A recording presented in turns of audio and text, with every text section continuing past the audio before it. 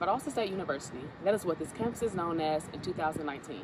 However, I'm standing in front of what used to be Valdosta State's college gym and pool, what is simply known today as the Student Union. I had the pleasure of speaking with the author of the first 100 years of Valdosta State history.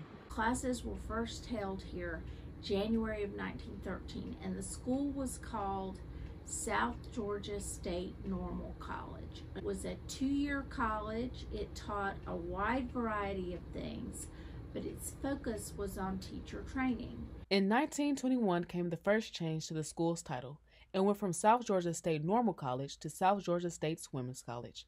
And less than 30 years later, the school welcomed another change. In 1950, the school went co-ed and changed its name to Valdosta State College. Desegregation at Valdosta was very deliberate and very well planned. Dr. Thaxton, the president, realized that we were going to have to desegregate, so he did it voluntarily in 1963. He picked two excellent students, Drunell Thomas and Robert Pierce. Robert Pierce had a full scholarship to Morehouse, which he turned down in order to come to Valdosta State. Today, Valdosta State is 60% female and 37% black. Much has changed since these doors originally opened back in 1913.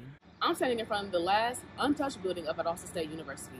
No matter how many renovations are planned to be done for this building, the outside will still remain the same as it was when it was built as South Georgia's Women's College.